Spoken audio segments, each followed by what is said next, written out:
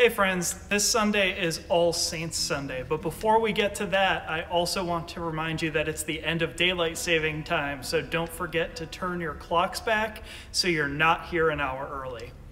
Now, All Saints Sunday. This is a day of remembrance where we give thanks for people who have gone before us in our faith.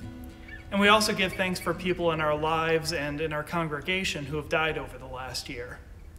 One of our traditions for centuries has been to light candles in remembrance of someone in a sacred space, and we're inviting you to do that this Sunday.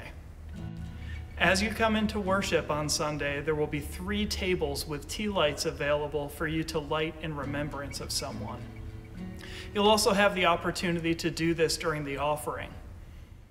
We're looking forward to seeing you this Sunday at 8:45 or 11 o'clock for this special time of remembrance.